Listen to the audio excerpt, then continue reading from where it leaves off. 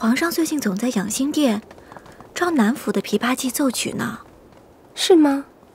若论一手好琵琶，宫里谁比得过贵妃呢？皇上怎么不招贵妃啊？方才你在那儿听他们弹琵琶，觉得他们弹得如何呀？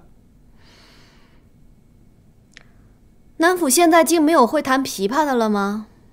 选这几个来给皇上欣赏，也不怕污了皇上的耳朵。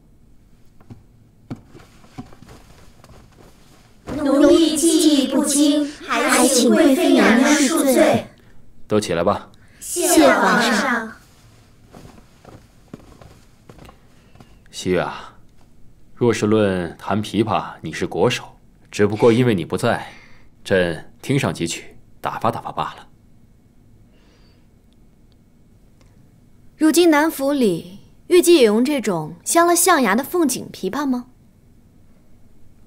奴婢技艺不佳，未免污了皇上倾听，所以选了最好的琵琶稍作弥补。莫信。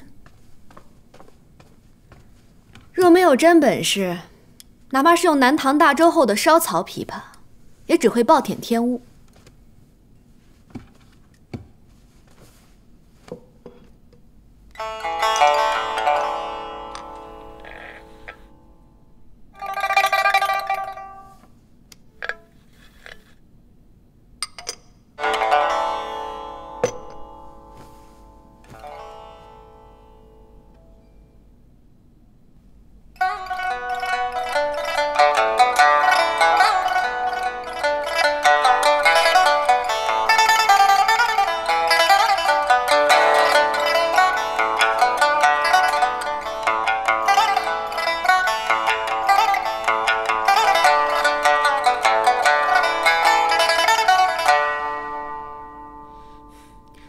好啊，若是论这弹琵琶，还真是无人能及你啊。今天臣妾手冷发涩，又用不惯别人的琵琶，所以此曲并不如往常。皇上别见怪。已经很好了啊。王亲，奴才在。朕记得吉林的将军进贡了悬壶皮，一条给了皇后，另一条就赐给贵妃吧。这，贵妃娘娘，皇上最疼您了。这倒是巧了，方才皇后娘娘也赏了臣妾一条悬壶皮，看来好东西注定要落在臣妾一个人手里了。皇后贤惠，自然对你甚好，只不过朕的心意比她多了一分。王亲，你将这悬壶皮送到内务府去，制成衣裳，送到咸福宫去吧。奴才遵旨。谢皇上。你们再下去吧。是。手还是这么凉啊。臣妾跟皇上在一起就不怕冷了。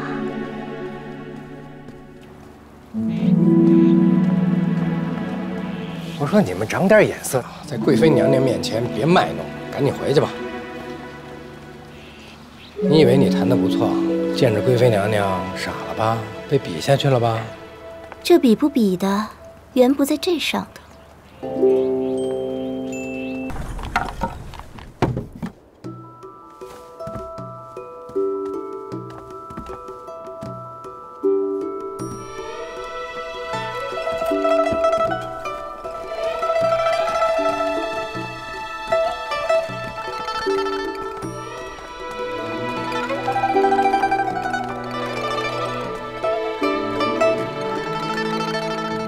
先去潍坊沐浴吧。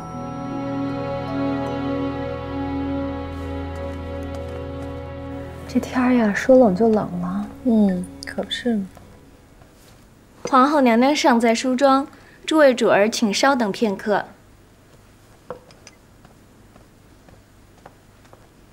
昨儿吹了一夜的冷风，也不知是不是我听差了，好像是有凤鸾春恩车在长街上经过的声音呢。宜贵人没听差，那车轮声那么大，谁听不见呀？昨儿夜里皇上没翻牌子，那这凤鸾春车是接了谁去啊？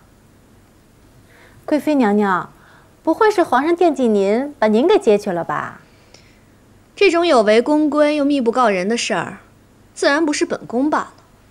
这金簪子掉在井里头，自然会有人急着去捞的。咱们等着瞧就是了。皇后娘娘到，快救姐姐！主儿，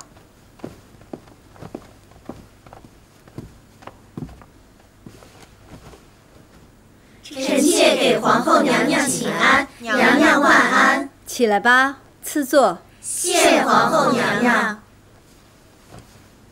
方才听见各位妹妹在外面聊得热闹，可是有什么趣事呀？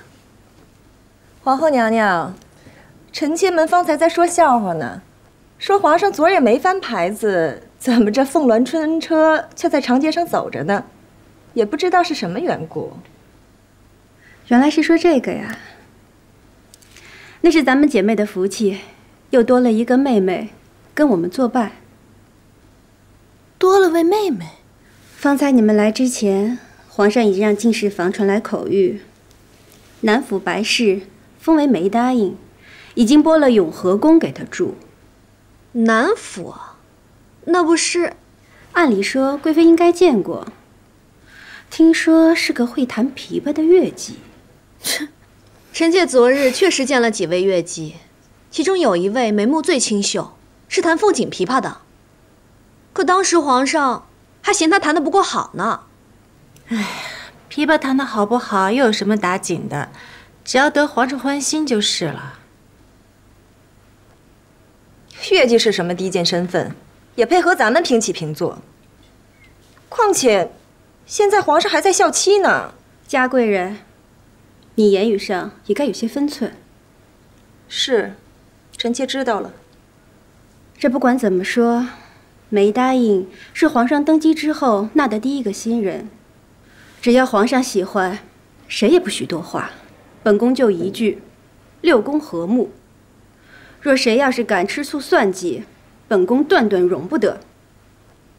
臣妾谨遵教诲。没答应到。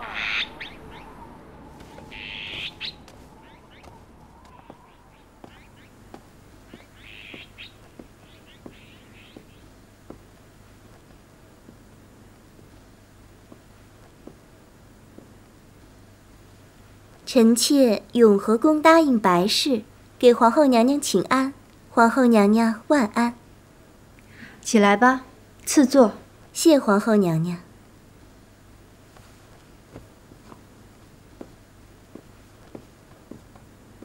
还以为什么绝色美人呢，原来也不过如此。后宫论美貌，属你第一，谁敢跟你争啊？本该早些来拜见皇后娘娘，只可惜这一直天寒大雪，直到今日才能来。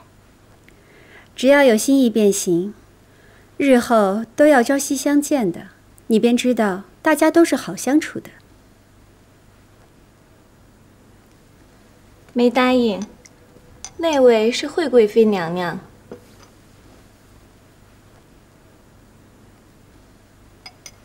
这位是贤妃娘娘。纯嫔娘娘，嘉贵人，宜贵人，海常在，晚答应。给各位姐姐请安。不仅咱们是好相处的，这皇上也真是心疼妹妹呀。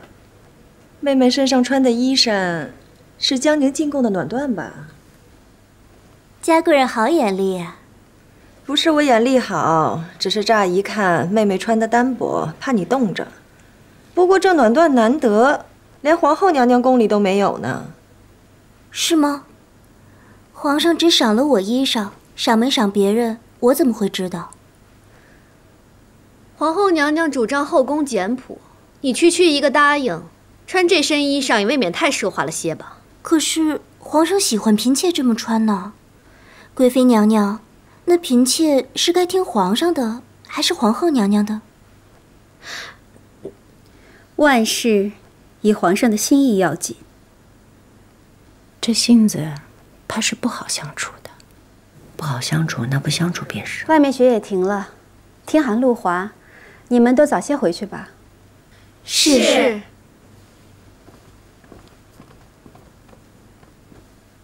臣妾告退。